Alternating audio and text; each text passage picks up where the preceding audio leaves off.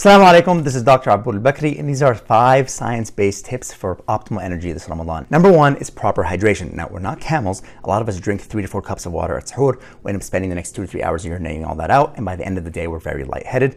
That's because we're not properly hydrating. To properly hydrate, you need to hydrate with sodium, water, and glucose. That increases your total blood volume. They have these pre-made electrolyte packets that you can just pour in water and drink at suhoor, because drinking with electrolytes will increase your total blood volume and make you feel much better by the end of the day.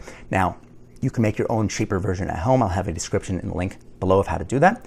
But if you do have high blood pressure, be careful with this. Talk to your doctor before doing this because you can end up increasing your blood pressure. Number 2, fix your caffeine habit. So for all my coffee addicts out there, I know at the end of the day, you're having these caffeine withdrawal headaches and you're feeling very miserable. Now, the solution to that is one of 2 things. Either A, you get off caffeine before Ramadan, which frankly no one's really going to do, or B, you can take slow release caffeine at suhoor, which is a type of caffeine which slowly releases into your blood and breaks down and gives you a steady stream of caffeine, so you're not having these withdrawals, you're not feeling those headaches. What I like to do is take a cup of coffee and then some slow release caffeine at suhoor. I like this Genius brand. That way I have a big boost of energy at suhoor and then have a steady stream of energy throughout the day and I don't feel the crash. Number 3 is optimize your sleep. Now, many of us have a hard time getting enough sleep between Taraweeh and suhoor because there's just not enough hours to get your full amount of sleep needs.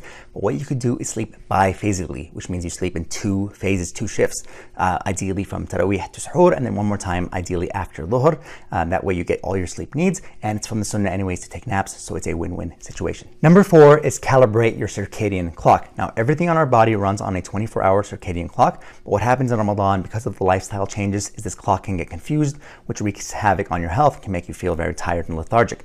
To fix this, what you want to do is get 10 minutes of bright sunlight right after Fajr. You can go for a walk, get some sunlight. This tells all your body systems, hey, it's daytime, it's time to wake up. This will give you energy throughout the day, and then it will help you sleep deeper at night so you wake up more refreshed. Number 5 is beware the nocebo effect. Now, studies show if you go up to somebody and tell them they didn't sleep enough, they end up looking more tired and behaving more tired the rest of the day as a result of that belief. This is the nocebo effect. Negative beliefs cause a negative outcome in reality. And this is the opposite of our sunnah. Now, Ramadan's going to be tough. You're not going to get all your sleep needs. You're going to be tired. But push through. It's just 1 month. There's barakah and ajr at the end. And don't make it worse and more difficult than it has to be because of the nocebo effect. Thank you for watching. I hope that was beneficial. Let me know what questions you have in the comments below, and wishing you and your family a Ramadan Mubarak.